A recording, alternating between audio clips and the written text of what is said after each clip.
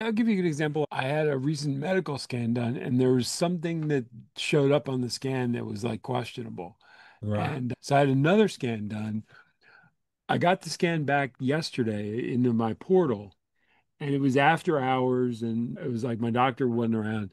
And so I just downloaded the radiology scan, and I can't make heads or tails of that. I don't know whether it was good or bad.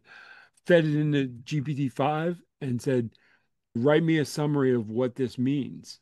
And it gave me a detailed analysis of exactly what everything on the scan meant. And I said, gear it toward somebody who's not a medical expert. And it did a brilliant job of explaining like what everything, and you look at those scans, and I can't make heads or tails of what it means. And it gave me a great explanation. And I confirmed it today that yeah, that was the right interpretation. And it was not good, it was good news. The ability to just feed that in and have that level of expertise at my fingertips in off hours was huge.